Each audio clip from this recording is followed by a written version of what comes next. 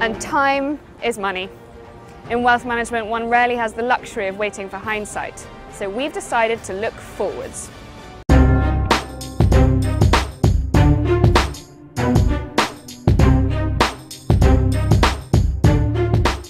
Lord Turner pointed us to a future where historically low interest rates would enable us to continue living on borrowed time.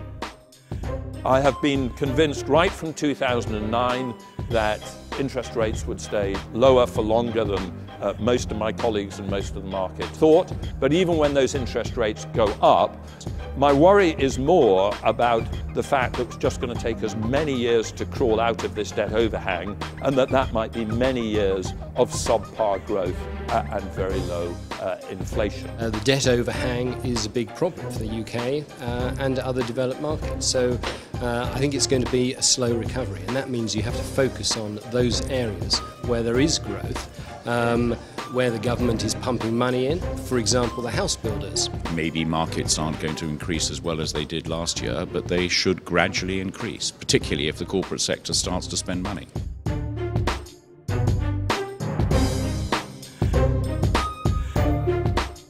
Charlie Parker brought us firmly back to the present, honing in on the topic of the time with an in-depth discussion on fund pricing.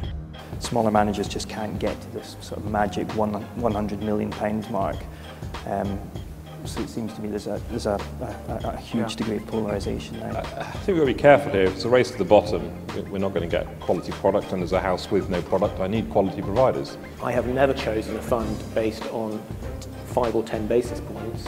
And if one of my analysts comes to me and says I can't choose between Fund A and Fund B, but Fund B is 10 basis points cheaper, I will say, you haven't done your job well enough.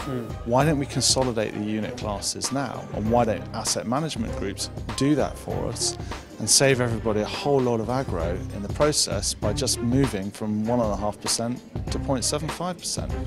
Anytime you have a good manager, good partner, that is value.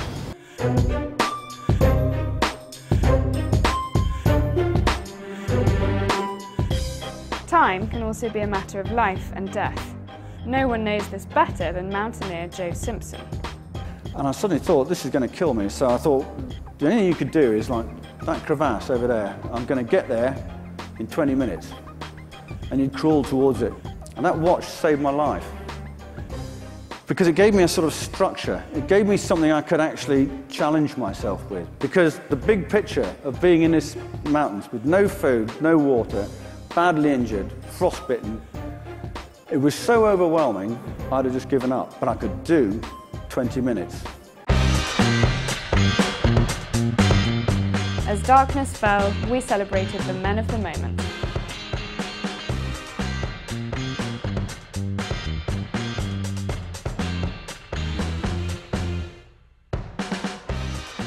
And I noticed there were Scots here. I saw the, do you think you're going to separate the Scots?